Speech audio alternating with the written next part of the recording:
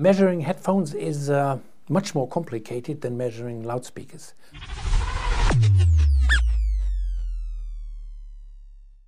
Loudspeakers have clear conditions. That means we have the speaker, we have the microphone, we have the measurement equipment. That's it. The difference to headphones is the human being. We have to measure the impact and the influence of the ear of the person. And this is the big difference, because human beings have totally different ears and totally different receptions of sound in their ears. Here we are sitting now in our diffuse field measurement room. I think there are not many rooms like this, but for us it was very important to build one because we want to learn more about the individual reception of sound by a headphone. Yeah, the idea behind the room is that we create a so-called diffuse field. We have 8 monitor loudspeakers in this room.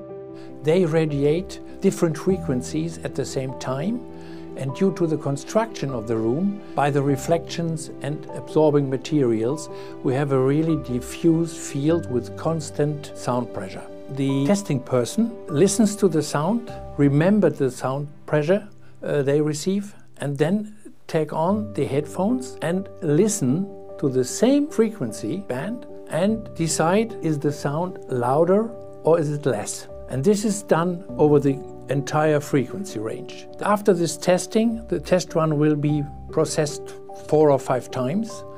After the test run, we receive a curve for this individual person. Then we get the next one in, get his curve.